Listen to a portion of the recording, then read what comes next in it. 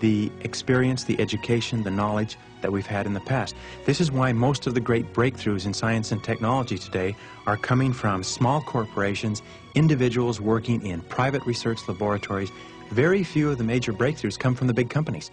The big companies will take the major breakthroughs and develop them and commercialize them, but almost invariably, these major breakthroughs are coming from people sometimes who have not even been in the field before, but they'll get ideas and insights into doing things in a new or different way that are completely unique and original and that lead to the opening up of entire new industries. It reminds me of a story of a small boy who came to the scene of an accident. The police had cordoned off the road and a bridge where a truck driving at 40 or 50 miles an hour had tried to drive under the bridge and become stuck underneath the bridge.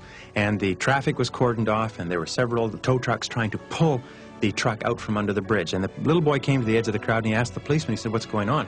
And the policeman said, "Well, the truck is stuck under the bridge." He said, "What are they doing?" He said, "They're trying to pull it out." And they just weren't able to pull it out. The truck was too solidly jammed under the bridge. So the little boy looked past the policeman and looked up at him and said, "Why don't they let the air out of the tires?" And the policeman looked down at him, and he looked back at all those grown men trying to pull this truck out from under the bridge, and he shook his head and went back down the hill. And that's exactly what they did. They let the air out of the tires, and the truck just backed out as easy as pie. The little boy had the ability to see things from a different perspective, and every single one of us has that capability. The superconscious mind is the source of all creativity, all intuition, all flashes of insight, all hunches. The superconscious mind is the source of inspiration and motivation and the ability to see things in a brand new way. The superconscious mind is the source of new ideas that help us move toward goal attainment. And the superconscious mind is available to each one of us like a power source that we can plug into simply by finding the plug. Another characteristic of the superconscious mind is that it functions on a non-conscious level 24 hours per day. It is always working to resolve the problems that we are mulling over and to move us toward achieving the goals that we have programmed into the subconscious. Another characteristic of the superconscious is that it's capable of goal-oriented motivation. For goal-oriented motivation, it requires clear, specific goals. Now, you can imagine using this superconscious capability. Imagine that you had an enormous computer, the most complex computer, the most sophisticated computer ever built in the universe, and you had an entire team of the most accomplished computer experts that had ever been trained, and they were at your service. And you could go to them with any problem or any goal, and they could put it into the computer, and they could give you the answer, or they could give you the ideas that you would need to achieve the goal. Nonetheless, even with the most sophisticated computer and the most intelligent computer operators, there is nothing that they could do if you could not define the problem for them, or if you could not clearly tell them what it is that you wanted to accomplish. This is why we talked before about how important it is to have a very clear, specific idea of the goals that we want to accomplish. The superconscious mind is invariably triggered by clarity of definition and by decisiveness. The more decisive and clear we are about what we want to accomplish, what problems we want to resolve, the more rapidly the superconscious capability goes to work to bring the answers into our lives. Another characteristic of the superconscious mind in terms of goal-oriented motivation is that it releases ideas and energy for goal attainment. If ever you've had the experience of working on something that you were really excited about, that you were really emotionally involved in, something that you really wanted, or something that really inspired you, you will remember that at that point you seem to have a continuous flow of ideas and energy. You seem to be bubbling with energy. Sometimes you could go on only 4 or 5 hours sleep a night. Sometimes your mind would just crackle with ideas, and you had this feeling of continuous excitement, like sometimes you could barely sleep. This is an example of superconscious energy. It releases free energy from the atmosphere and makes it available to us to enable us to move toward goal attainment.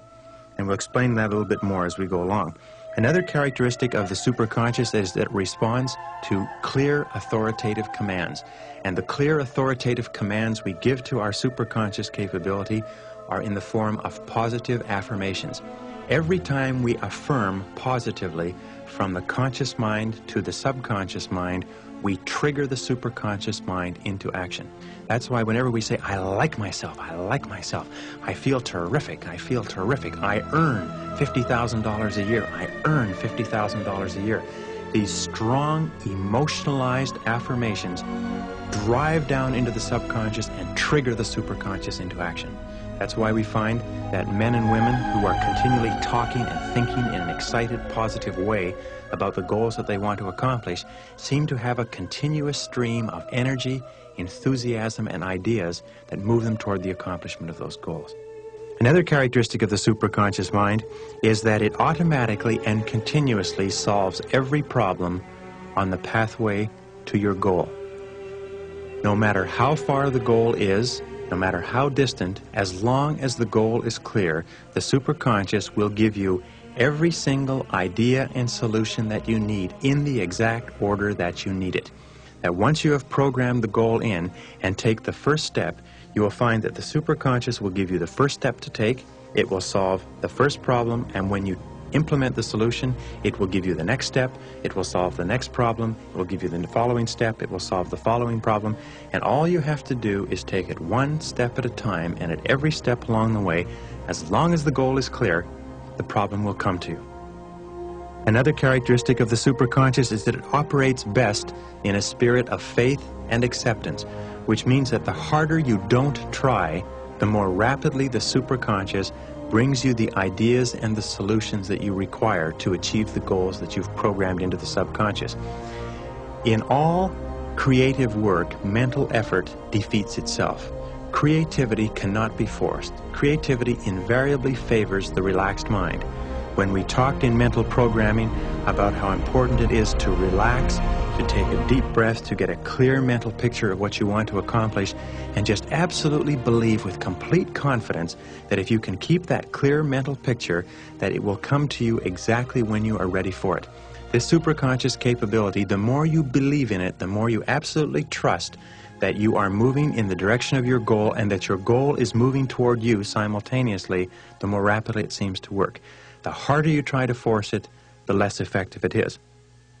In the Bible, again, it says, "Whatsoever ye desire when ye pray, believe that ye have it, and you will have it." This is one of the most powerful admonitions to self-confidence and to positive thinking, that if you absolutely believe that you already have the goal as achieved, and just confidently expect each step to take care of itself, that's what triggers the superconscious into working. Another capacity is that the superconscious grows in capability as it is used and believed in. The more that we absolutely believe that it is working for us, the more rapidly it works. And you'll find a very interesting thing, that when you begin using this superconscious capability, it's the same as getting a muscle into shape. If you have not done physical exercise for a period of time, it'll take a while before you limber up and loosen up and are able to use your muscles in a particular sport. When you have warmed up and when you have gotten yourself into good physical condition, you find that you can play longer, you can engage in the sport for hours without fatigue, that you can do more and more with greater and greater flexibility and adaptability. It's the same way with the superconscious capability. The more you use it, the faster it works and the better it works, until it finally gets to the point where you can think of a goal or put a problem into the superconscious and you'll get a response sometimes within minutes, sometimes so fast that it will absolutely stagger you. By the way, Dr. Joyce Brothers calls this flow of superconscious creativity just by the words flow. And whenever an individual has been working on a creative project, and many people who have to write proposals or write reports or write term papers have had the experience of sitting down to work at a term paper or to work on a proposal, and suddenly something clicks in their mind and the words begin to flow, and they begin to flow line after line after line and page after page, and it seems that you can write the whole proposal from beginning to end almost without notes, and when you're finished, it's word perfect. Many of the great poems and the great stories and the great songs, many of the great creations of human history have been written or constructed word perfect the very first time. And this is all an example of this superconscious capability that's available to all of us. Another capability of the superconscious mind is that it has the ability to take us through the lessons that we need to learn in order to achieve the goal. We know, for instance, that the subconscious mind will take a goal and will go to work to move us toward that goal, very much the way a torpedo, once it is aimed at a particular target and fired, the torpedo will move toward the target, will take sonar blips from the target that feed back to it, and will correct its course, and no matter where the target goes, the torpedo will hit the target.